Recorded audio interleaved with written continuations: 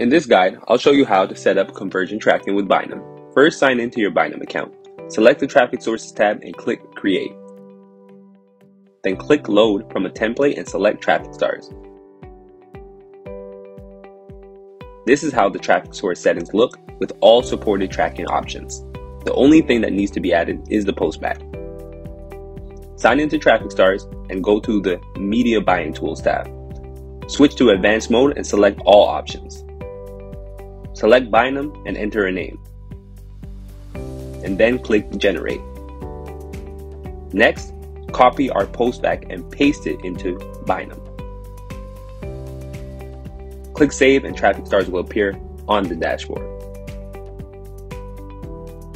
Select the Campaigns tab and click Create. Give the campaign a name. Select TrafficStars, then Payment Model, CPC, CPM, or CPA.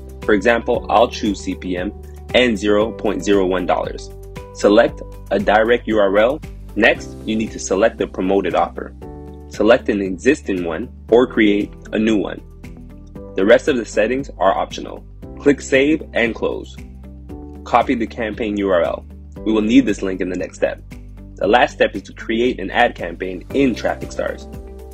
Add an ad creative. Paste the campaign URL. Click Publish and Done.